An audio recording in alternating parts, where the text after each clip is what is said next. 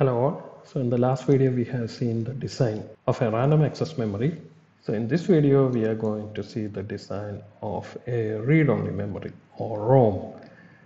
So the steps are more or less exactly the same. Only difference is in RAM we'll be storing some data, later we'll be reading it.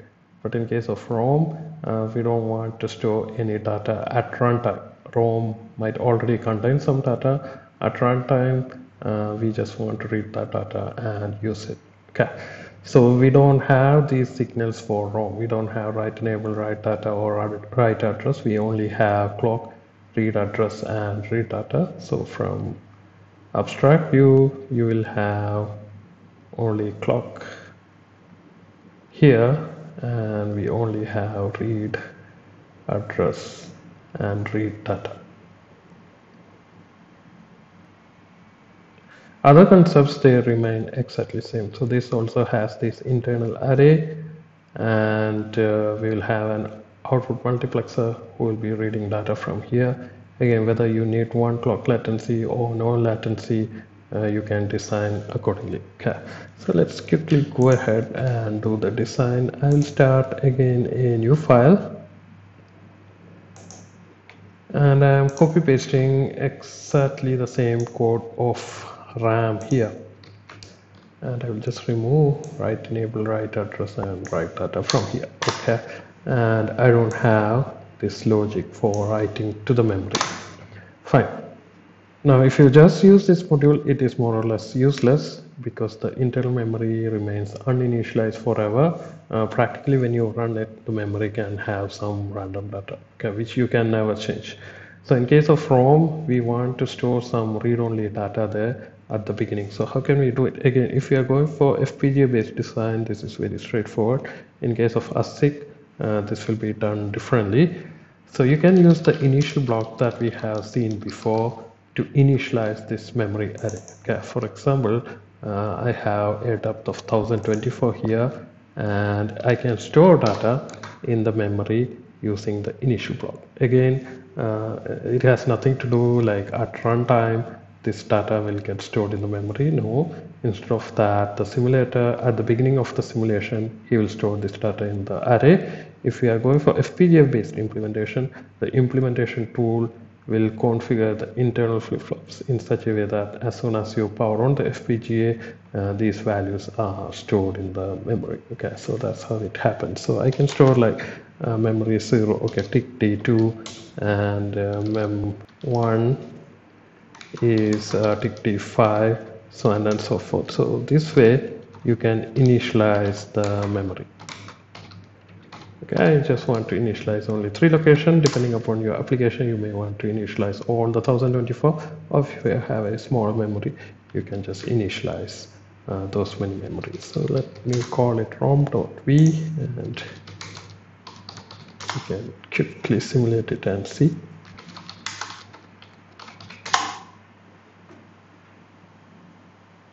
Yeah, the mistake I did is when I copy pasted, I didn't change the module name. Okay, so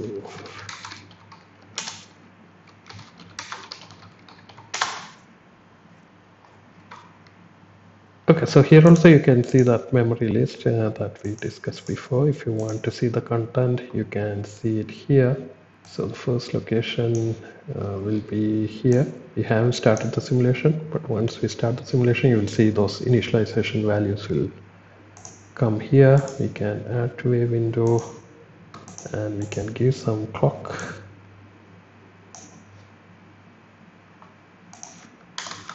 Turn on a second. Okay, 10 nanosecond. Let's keep the address as 0. You can see like as soon as the simulation starts, the ROM gets filled with those initial data. So if I change the address to say address 1, we'll be seeing the data stored in address 1 in the next clock edge. This is, yeah, you can see radix unsigned, it is 2, it is 5. That's what we stored here. Okay, this is one way of doing it.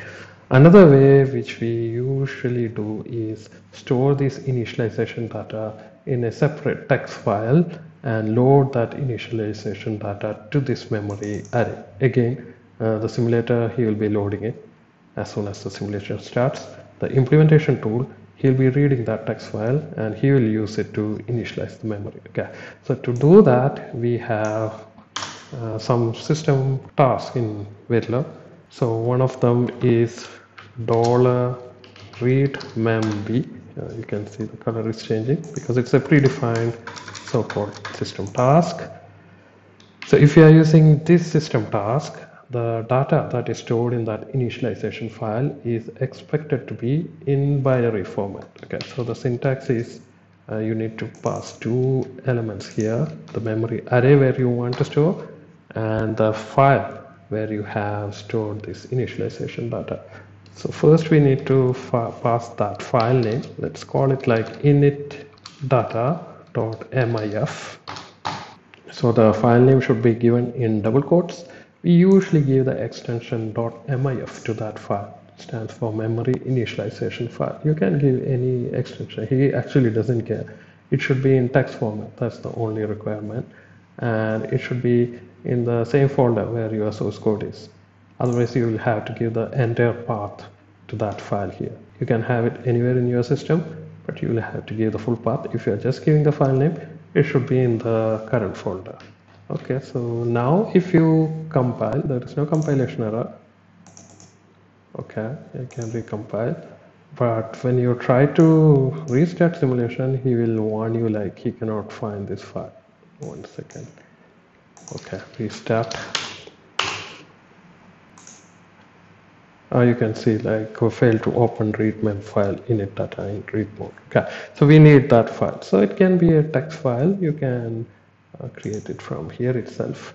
So as I mentioned, this is supposed to be a binary file, read mem b. B stands for binary. So we can store it one by one in different lines. Okay, so if I want first data to be 1, so I can just store 000000001, and second one 010101001, another one 11111111, another one 00110011. Like that, each value you will store in a different line and save it as the file name that we used here. So initdata.mif. Okay.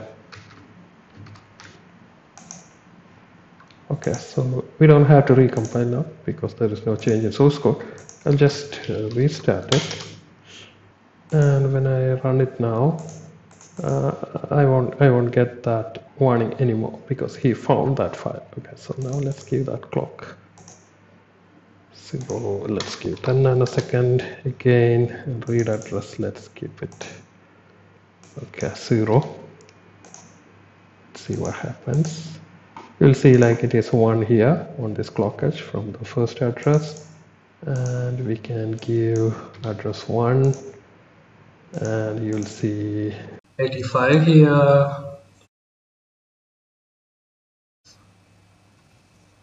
which is the decimal equivalent of this one, okay, whichever we stored in address 1. Like that, it just works. Now suppose if you store something which is not binary in nature, okay, so suppose you store 5 here, and let me restart the simulation,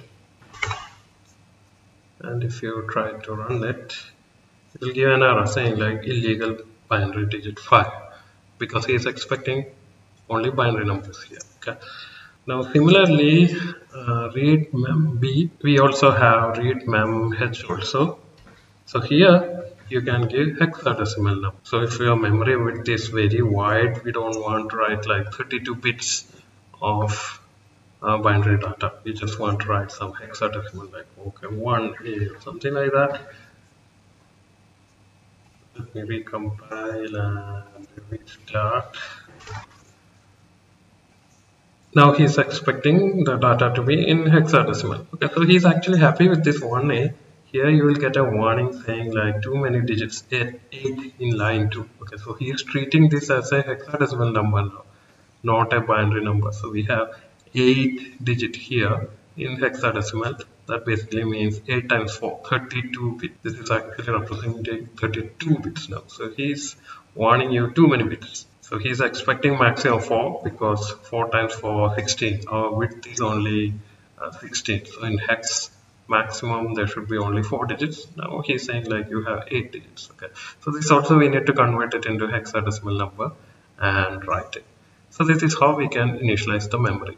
Now unfortunately there is no read mem d where you can write it in decimal. This doesn't exist.